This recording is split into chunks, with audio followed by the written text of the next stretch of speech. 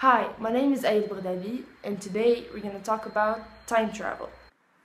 Most people think that time travel is impossible, but believe it or not, there is no law in physics preventing time travel. When you touch something, because it takes time for that information to get from the rest of your body to your brain, you don't feel it right away. In fact, the taller you are, the further back in the past you live. And also, because it takes time for light to reach our eyes, we can say that everything that we see around us technically exists in the past, which means that when you look at the sun, you're not seeing it as it is in that moment, but as it was 8 minutes 20 seconds ago. So if the sun were to suddenly disappear right now, it would take us 8 minutes 20 seconds to even see the effects of that disappearing sun. Traveling through time, as opposed to seeing through time, is a whole different story.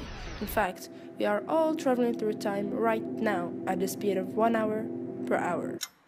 You probably think that time is universal, that it is constant, that if you and your friend Donald had two perfectly synchronized clocks, and Donald traveled on his private jet around the Earth and came back, he would still have the same time on your clocks.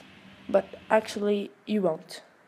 Because Donald was traveling at a certain speed while you weren't, time has actually passed slower for him than for you. So the faster you move, the slower time moves, which basically means you age slower when you move faster. When you move through space at a speed that is close to the speed of light, time goes slower for you than for the people you left behind. Say you're 15 when you left Earth in a spaceship that travels at 99.5% of the speed of light. When you'll come back at the age of 20, for example, you would find that all your friends are 65 years old.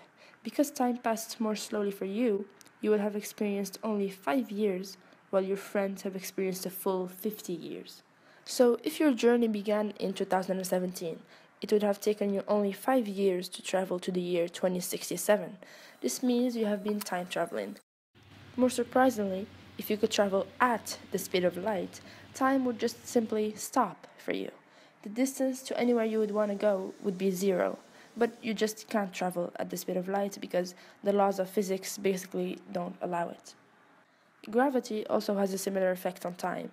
The stronger the gravity, the slower time passes. Since gravity has a stronger pull the closer you are to Earth, time actually travels slower at your feet than it does at your head.